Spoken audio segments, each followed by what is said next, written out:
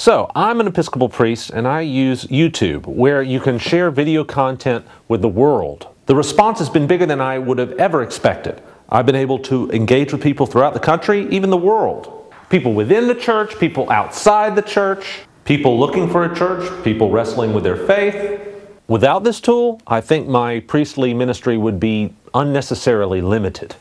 Now I can be in more places than once, I can introduce myself to people via the internet, and I can support the teaching ministry of other parishes. It's a new way to support the Episcopal Church and spread the gospel.